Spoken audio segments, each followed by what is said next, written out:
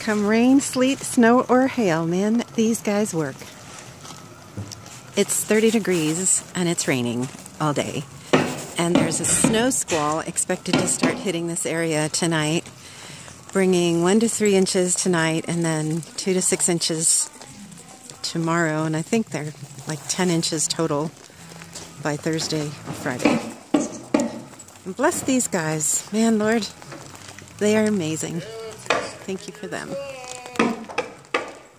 Pretty cool. So there's the front of our house. So on the right is the guest bathroom.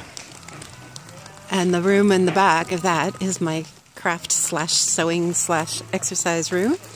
And then over here, this is the bunk room facing the front and the guest room facing the back. Well, that was all the second floor. And yay, we have a door. And everything else just looking good.